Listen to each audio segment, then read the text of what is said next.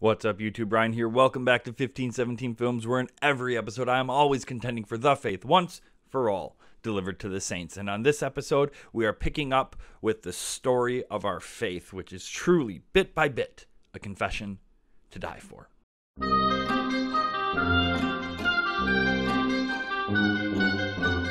Thanks for tuning back in. Welcome back to 1517 Films. If you're new, hit that subscribe button, hit the all notifications bell, and be sure to like any videos that you find helpful. Share them with your friends.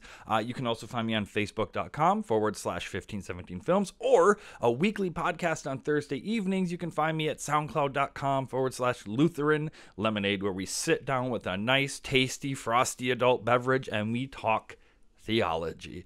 On this episode, we are going back into the good old Book of Concord for the continuation of the story of our faith, Part 6, The New Obedience. Now, if you've noticed, Parts 1 through 5 really haven't included us. Well, Part 2 kind of did, but it includes our concupiscence. It includes concupiscence, our innate desire towards sin, concupiscence. I can talk. So the only thing really that the story of our faith has told us thus far about ourselves is that there's a God. We are not him. As a matter of fact, we disobey him all the time. This God is revealed to us by the majesty of, even still, the majesty of what is a broken and fallen creation. But he is revealed to us on a personal level in the incarnation of his Son, who in his body and blood suffered on the cross in our place and bought us back from sin, death, and from the power of the devil.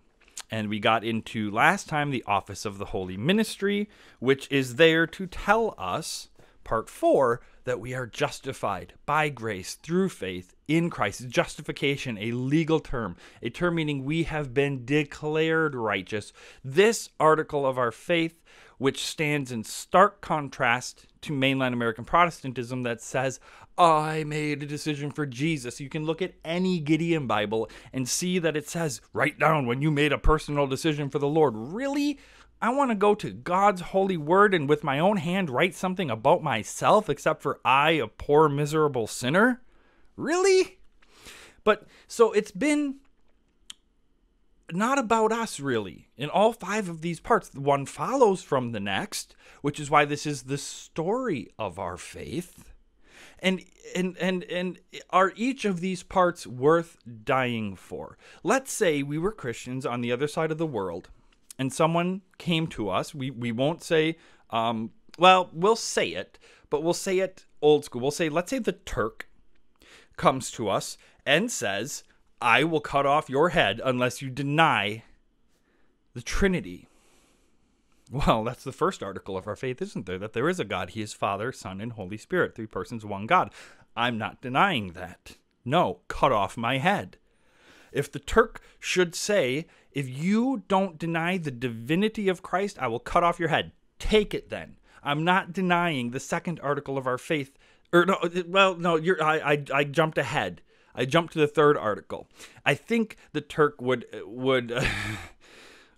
agree that we are sinful. But then the third article, that it wasn't the Turk, actually, that denied Article 2. That was Rome, actually, sadly enough, that denied Article 2 about our original sin and our concupiscence.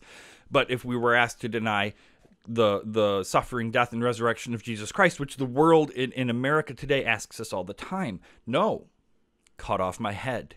If we were to be asked to deny, and I'm sorry, but lots of Christians are, that we are justified by grace through faith in Christ alone, that he is the way, the truth, and the life, and no one comes to the Father except by him, I would rather you cut off my head than take that one away from me. The office of the holy ministry, that God has called and put men in our lives to be under shepherds of the great shepherd, to bring to us this message of salvation, to bring to us the word of God, to bring to us the declaration of the forgiveness of our sins, and to bring to us Christ himself in the sacraments, in baptism, and in the Lord's Supper. No, you will not take the office of preaching away from me. And now we come to this new obedience. This is where our sinful nature drives us to. This is where the Protestants are like, what about good works? What about good works? Rome even, what about good works? And they'll go to an obscure passage in the book of James that we are not saved by grace alone, but by works also. It's a terrible mistranslation of the verse in James. We're not saved by faith alone, but works also. They'll say that's the only place where faith alone shows up in the Bible is we're not justified by faith alone. You know what? That would be a really good episode for me to do actually on the book of James. And maybe that would be a good one for Lutheran Lemonade. I think I'm excited. I don't know when this video is going to air, but that's going to be a Lutheran Lemonade. So once again, soundcloud.com/Lutheran Lemonade. Or if you don't want to do that, every Lutheran Lemonade episode gets dropped on YouTube on Friday evening. You can actually watch. So where do works come into play? Works come into play. Gosh, that was a long introduction. Works come into play once we have been redeemed.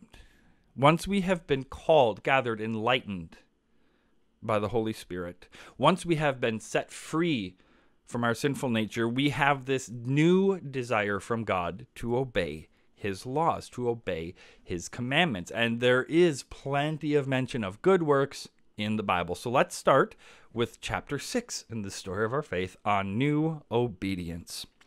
Our churches teach that this faith is bound to bring forth good fruit. Galatians 5:22 through 23. It is necessary to do good works commanded by God. Ephesians 2:10. Because of God's will, we should not rely on those works to merit justification before God. The forgiveness of sins and justification is received through faith. The voice of Christ testifies. So you also, when you have done all, and let's turn the page. The voice of Christ testifies, so you also, when you have done all that you were commanded, say, we are unworthy servants. We have only done what was our duty. Luke 17:10. The fathers teach the same thing. Ambrose says, it is ordained of God that he who believes in Christ is saved freely, receiving forgiveness of sins without works, through faith alone. Now that's important.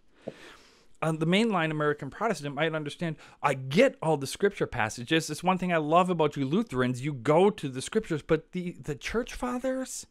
Why would you go to something another man says? Well, my bookshelf is filled with books, just like any other Christian's bookshelf is filled with Christian books, hopefully.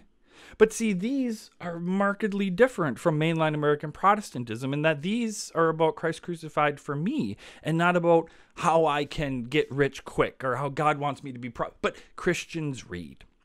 We read the writings of other Christians, and it's beneficial to the church that we should read the writings of the ancient church fathers.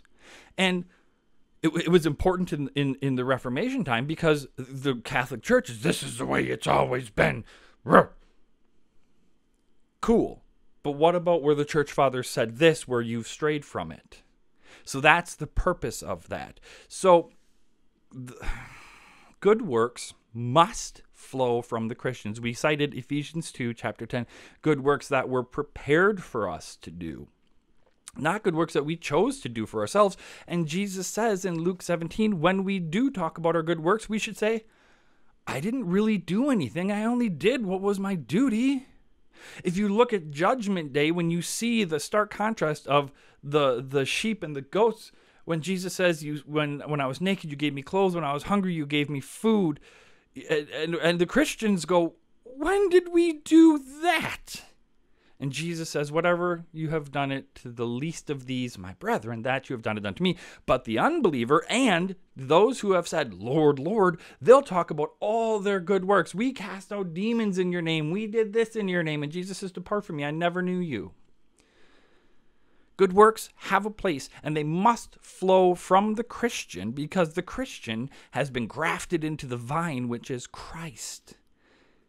And when a branch is grafted into the vine gives to that branch good fruit to bear. Our good works are given to us, predestined for us that we should walk in them, it says in Ephesians. So we can't claim our good works as our own. These two are given to us by God that we should do them. And we do them not because we're Christians, not because we want to make God happy. We do them because our neighbor needs them.